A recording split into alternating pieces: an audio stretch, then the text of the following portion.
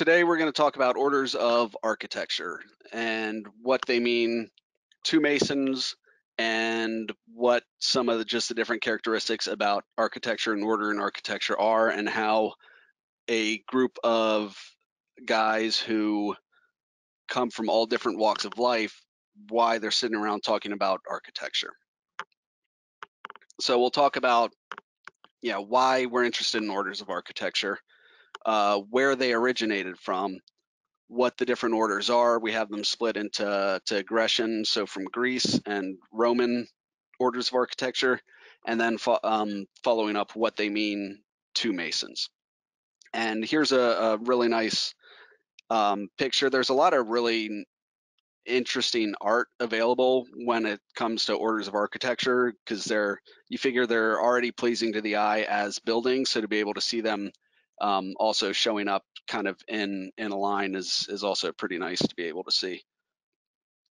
So why architecture? And all Masonic rituals for the 3 degrees, we use architectural tools and the symbolism of those tools of the medieval operative stonemason. So we've got the hammer or the common gavel, we've got the square, we've got compasses, and these were all the tools that were traditionally used by stonemasons, builders of temples, cathedrals, any building. These were all the tools that were part of the trade. So to a handful of the tools, there's symbolic applications of them, what they can mean to a mason in terms of being able to improve oneself, to take oneself as a rough stone, use these tools of the builder's trade, and refine yourself to become a portion of a building, a useful part of a whole. And within masonry, within our ritual, the supreme being is referred to by the title of the great architect of the universe, which helps keep Masonic ritual religion neutral. So you can be a member of any religion. You have an obligation to whoever you feel the great architect of the universe would be. But it's also a very specific title to have. You could say, creator, designer, planner, but there is something a little bit more about being an architect of something, because that involves a little bit more than just throwing things together, and a little bit more than just having a plan.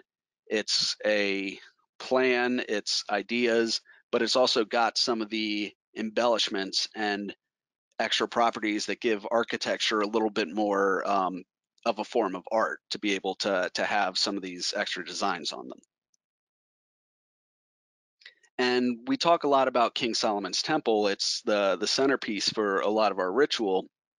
And to kind of put King Solomon's Temple in perspective, the Parthenon in Greece, it has Doric design columns. And so the Doric columns were most popular in the Archaic period, so 750 to 480 BCE. And conventionally, King Solomon's reign is around 970 to 931 BCE.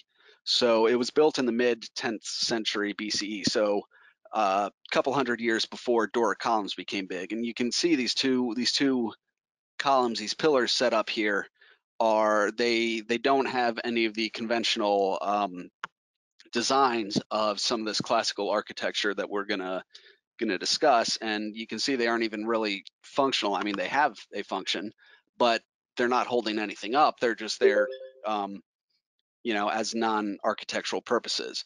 So it's always interesting when you see an organization that traces itself to this era of architecture and building, talking about architectural elements that weren't in existence around that time. So we'll get a little bit into that kind of near the end, where I ruminate on what these sorts of things mean to Masons. So an order in architecture itself, this is kind of the definition section, where I'll go over a lot of vocabulary, more than I thought would be needed for this. But it's several styles of classical or neoclassical architecture that are defined by the column and entablature, that's the horizontal, that are used as a basic unit. So the column itself, it's got a base at the very bottom and its capital at the top. And so the column supports the entablature, which is the upper horizontal of a building, and it's composed of an architrave, a frieze, and a cornice. And that's kind of where a lot of the buildings have the variety is this the top of the capital. So that's what distinguishes each one of these forms, and you can really kind of see as we go through what some of the differences are.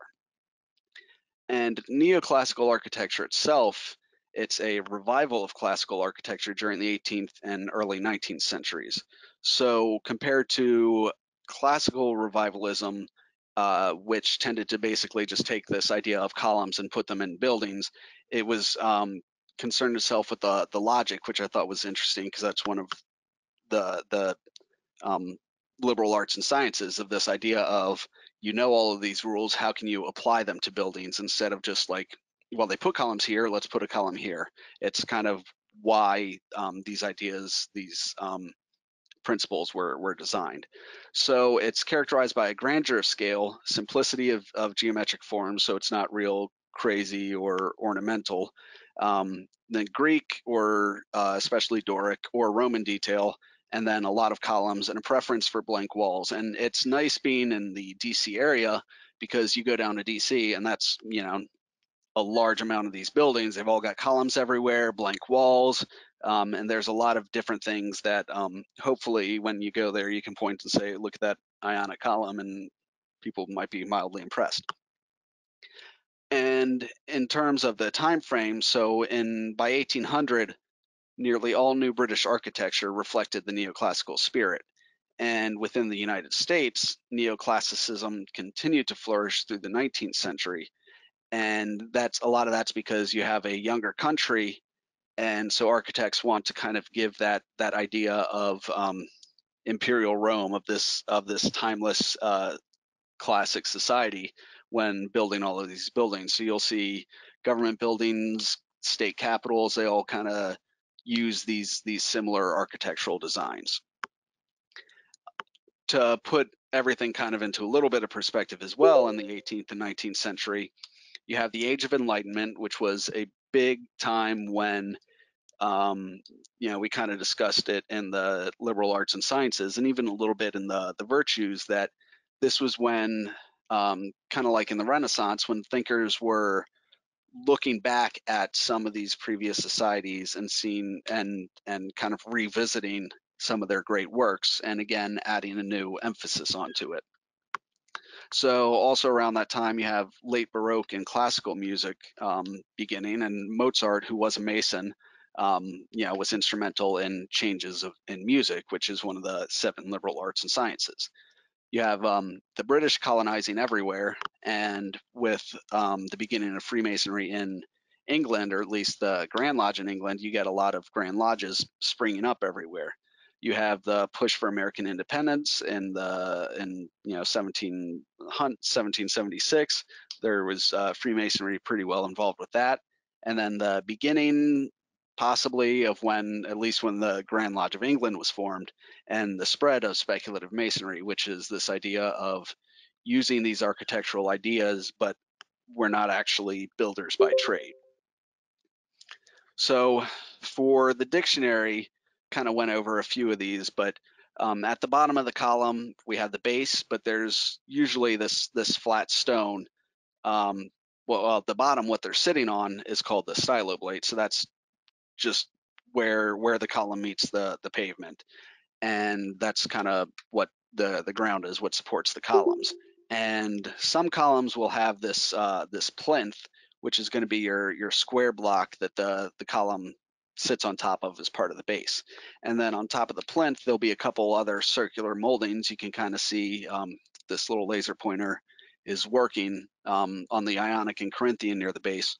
Some of these moldings that kind of helps to step up from this plinth up to the column itself.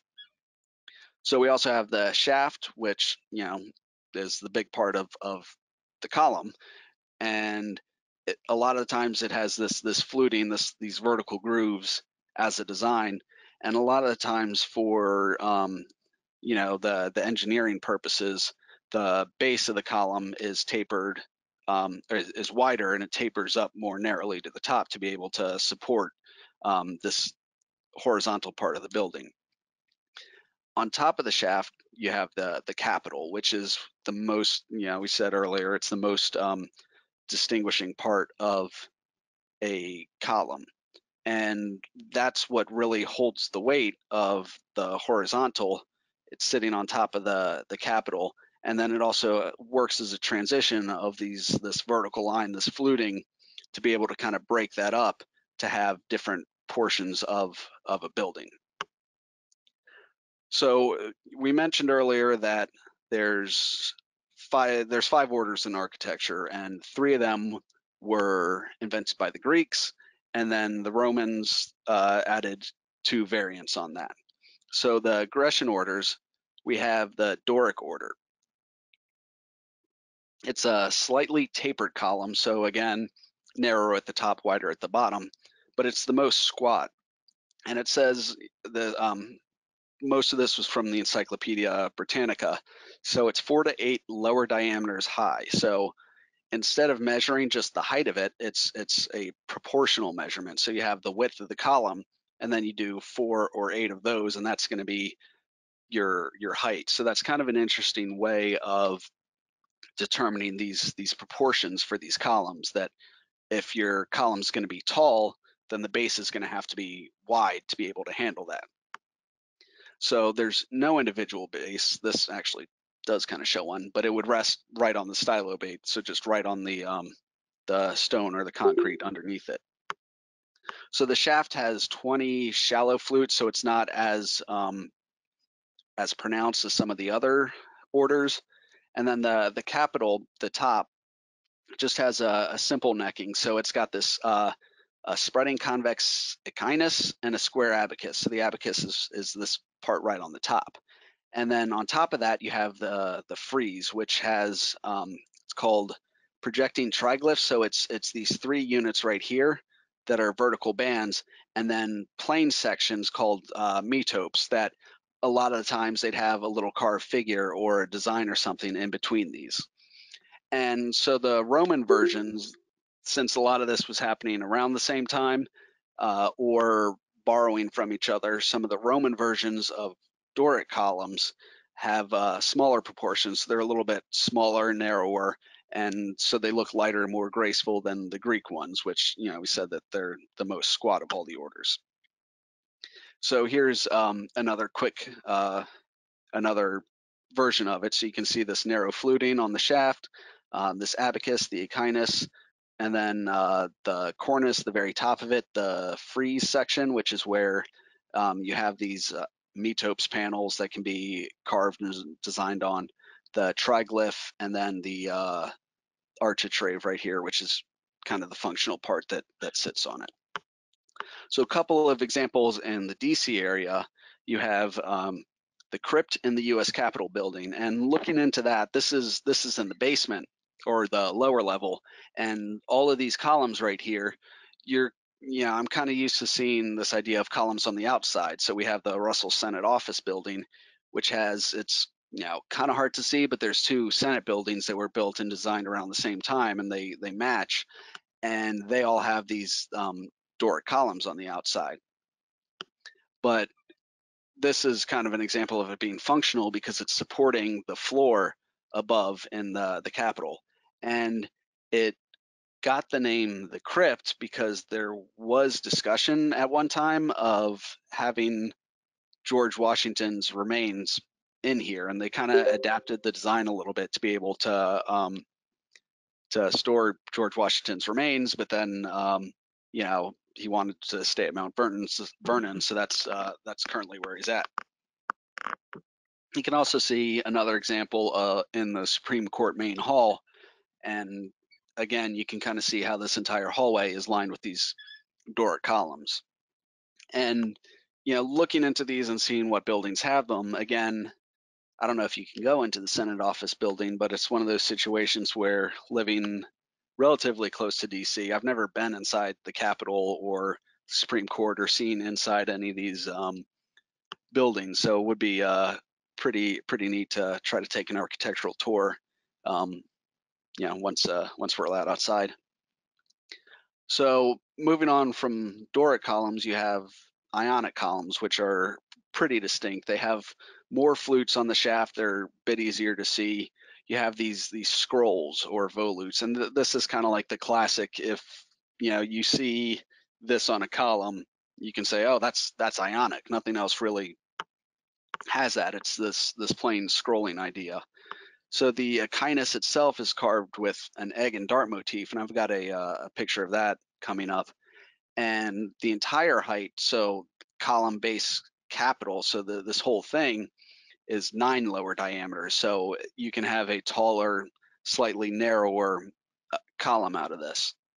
So the base of the column has these two convex moldings, so these two smaller rings separated by a scotia in between here. And then the shaft is 8 lower diameters high. So again, you have this proportion knowing that this part of the base and this part of the capital is going to add up to 1 lower diameter. And then on the entablature, this architrave right here, it's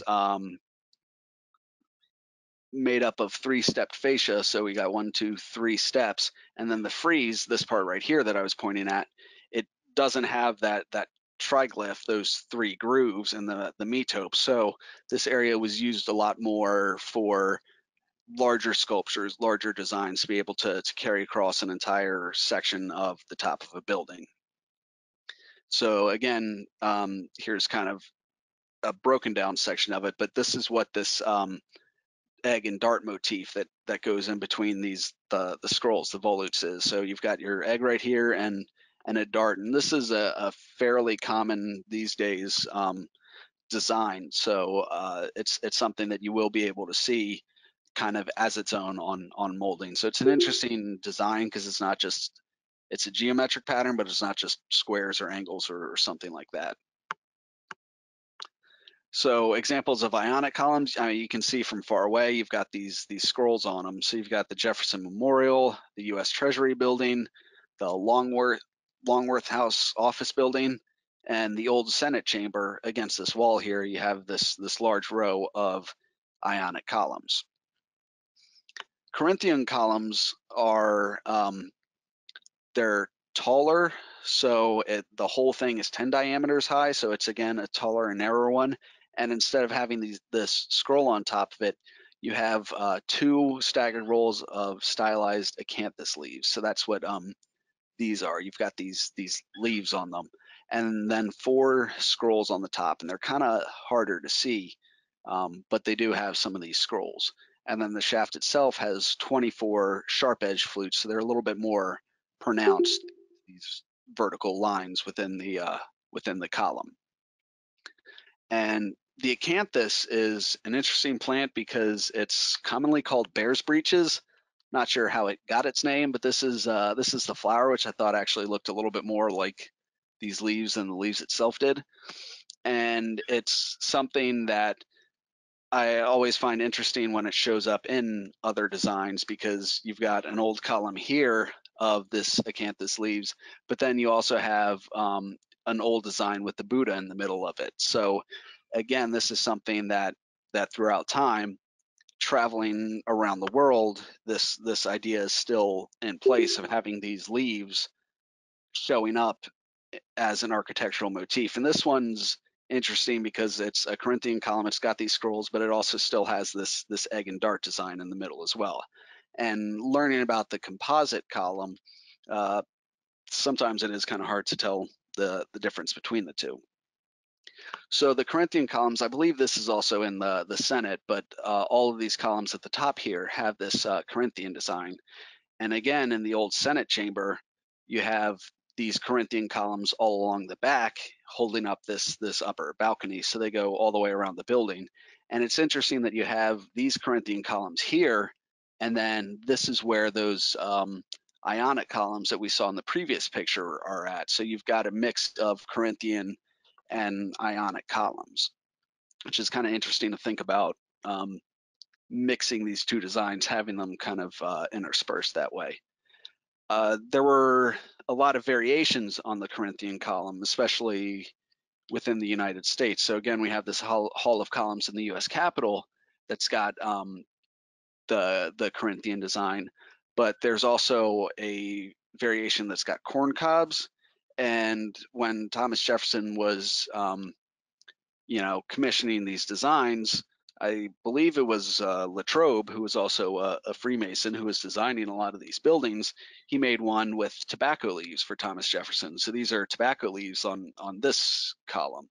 So it's kind of interesting that you can use different regional plants as a top for this column to put on the capital of this column, and then just have them all over the place, even inside buildings, holding up stuff mixed with other column types. So we also have two Roman orders. We have the Tuscan columns, which is a Roman adaptation of the Doric column. So it's unfluted, it's got a plain base, simple echinus and abacus, so there's nothing real fancy going up at the top here.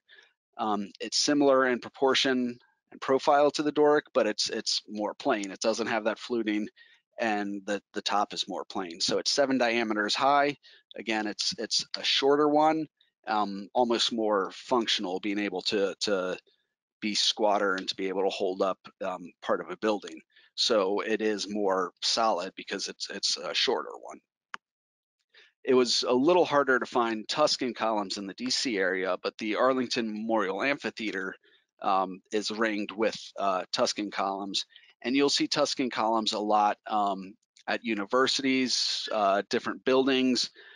They were pretty common in the South among plantation owners who, like when we were discussing the beginning of neoclassical architecture in the United States, you also have these plantation owners who also want to convey this idea of strength and authority, while they're telling their slaves what to do. So they have these impressive columns to kind of remind them of the Roman Empire and this great dynasty. Then finally, we have composite columns. So it wasn't a separate order until the Renaissance, and it's a Roman variation on the Corinthian, and it's composed of the Ionic volutes, so these scrolls, on top of the Corinthian acanthus leaf. And again, it's 10 diameters high, so the same height as the Corinthian, but also the Corinthian still has some of these scrolls. So if you look, this is the Corinthian version, this is the composite. So it's pretty, doesn't look like there's a whole lot of variation to me. But, I guess there is one. So St. Paul's Cathedral in London has the composite design, although looking closely at this one, the scrolls still seem like they match this. So that's probably a fault of Google image search, but also the treasury at Petra in Jordan, which was built in the 1st century AD. It said that those were also composite columns. And, this is something, it's actually a mausoleum. It's not a treasury that was carved out of the stone wall in Jordan. And it was called the treasury because the local Bedouins thought that there was treasure stored in there, which might have been because it was a mausoleum, but so that's why it was called the treasury, because people thought that there was treasure there. So interesting little thing I picked up about that doing this research. So the orders kind of advanced. The Doric and Ionic, they happen kind of around the same time on opposite shores of the Aegean Sea, so here and here. So you've got Doric starting on the Greek mainland, and then the Ionic on the eastern cities of Asia Minor, and that's the volutes, the scrolls on the top of the Ionic columns. That's adapted from Phoenician and Egyptian capital design. So some of the, not sure why they made it from Asia Minor up there, but that's kind of where that design came from.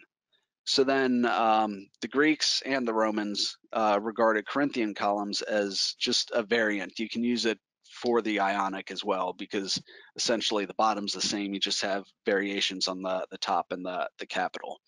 Something interesting that I found was another Roman innovation was the superimposed order. So we saw in the old Senate Hall both a mix of Corinthian and Ionic columns, and I was kind of wondering is that something where it's just like someone's looking at a book of old designs and says, yeah, I want that one, that one, that one, but they don't necessarily sync together.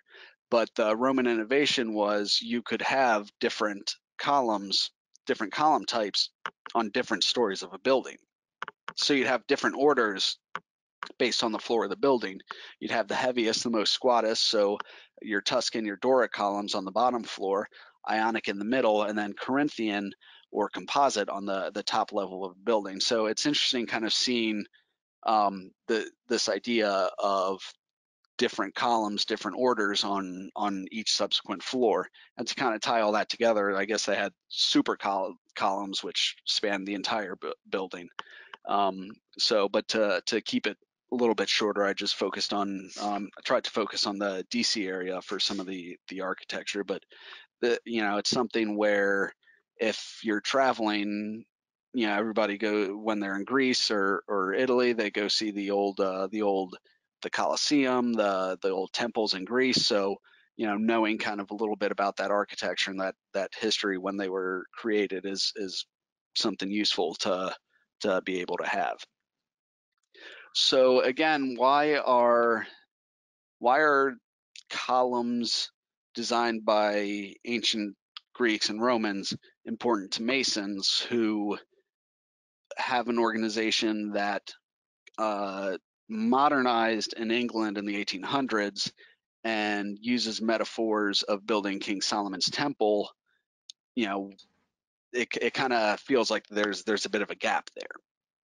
And for the importance to Masonry, it's you see it everywhere in Masonry. You have lodges within Maryland. You have lodges all over the place named after these column types. There's Corinthian Lodge in Towson.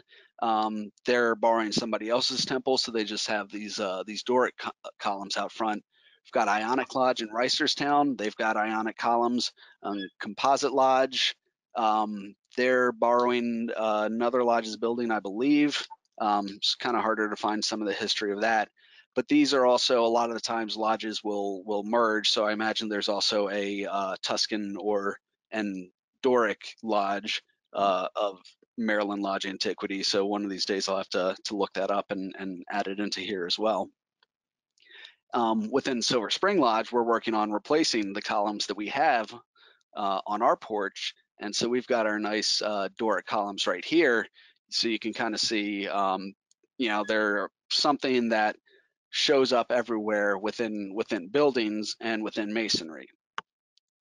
I also found out that there was something called the Solomonic column, and this is a lot of words going on here, but it's this idea of a spiral, like a twisted column. And it's not really part of a classical order. It could have any sort of top on it, so it could be Doric or Ionic, but it was a more Eastern motif, so the Byzantine architecture, so Turkey, old Roman era kind of used a lot of that. And part of the story is that in the 4th century, Constantine the Great, he brought a set of columns to Rome for the original Basilica of St. Peter. And there's a painting depicting that that Raphael painted. And so according to the tradition, the columns came from the Temple of Solomon. Again, there's inconsistency with dates for these things. Solomon's temple was the first one, which was destroyed in 583. The second one was destroyed in 70 CE. So the columns are actually now considered to have been made in the 2nd century, but that's why they're called Solomonic columns, because they were allegedly from the Temple of Solomon. And it was revived in Baroque architecture, which is more dynamic, more ornamental than the kind of like plain or functional Greek architecture. So you'll see it kind of in more fancy kind of buildings. But it's interesting that that this Solomonic column did not pick up that strongly in masonry. So we talk about in our lectures things like the 7 liberal arts and sciences, the cardinal and theological virtues, and the orders of architecture. And what these all kind of have in common is that they were Greek and Roman ideas that kind of picked up again in the Renaissance and then again in the Age of Enlightenment. And the idea of architecture, of using columns and horizontals to build a covering, to have a building or shelter, it's an idea that you see throughout the world, throughout all ages. So it's again a basic human idea, and it's the foundation of architecture, where it kind of first started. So we have this idea of basic architecture with columns and horizontals, being able to create shelter, taking these architectural tools as symbols, uh, moving the scene to King Solomon's temple, and referring to Supreme Architect of the Universe. So it's a pretty decent line on how architecture and these basic tools came into play within Masonry. But how these Age of Enlightenment thoughts of like 7 liberal arts and sciences, cardinal virtues, classical architecture, it's a little bit of a gap between talking about the Supreme Architect of the Universe and symbolism behind a gavel or a square or a compass. And what those are more towards is this idea of the architecture as symbolism, and how on this side we've got the tools as symbols and all these different schools of thought, and then on the other side we've got King Solomon's temple and a devotion to God, to a deity.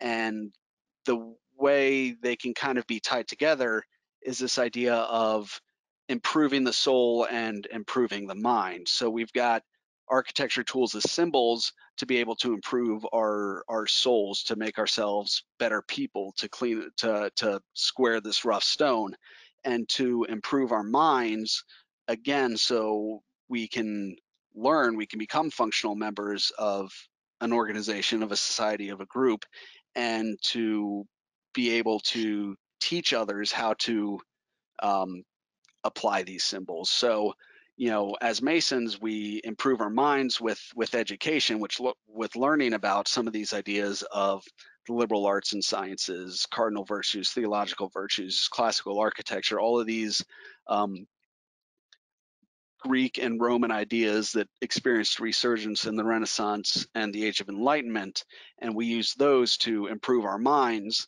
We have the aid of the symbols of the architectural tools, and we use those to improve ourselves, to become better, uh, better people, to be able to make our way to the Supreme Architect of the Universe, to fit in with the plan, to be useful people, to be, and then hopefully our souls, when we die, go into the universe and kind of become one with everything. So um, it's kind of um, a loftier version, but that's kind of what I've been getting at from some of these lectures that I've done.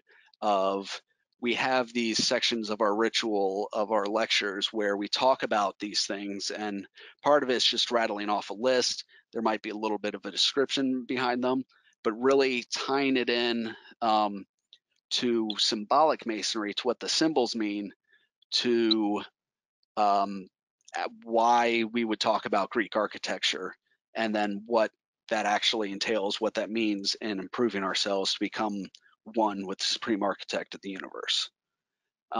And we talk about the architectural tools and these ideas a lot in the second degree.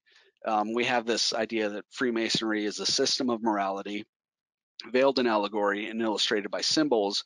And you have the first degree, which is about purification, about removing all of the distractions, all of the external vices. That's where the virtues come in. And the second degree is about illumination. It's about education. It's about preparing yourself and learning, applying these tools that you learn. So in the third degree, you're able to undergo a transformation. So that's kind of where the second degree has a lot of education built into it, a lot of different things that you can learn about.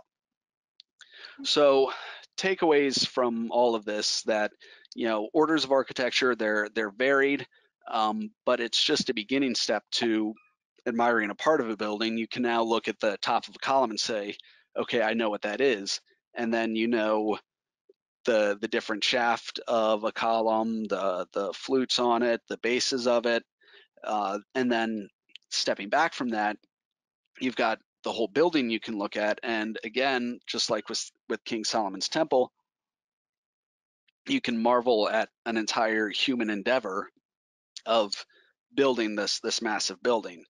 And again, we use this Masonic education to improve our minds using these classical ideals that experience this resurgence during Enlightenment and the Renaissance.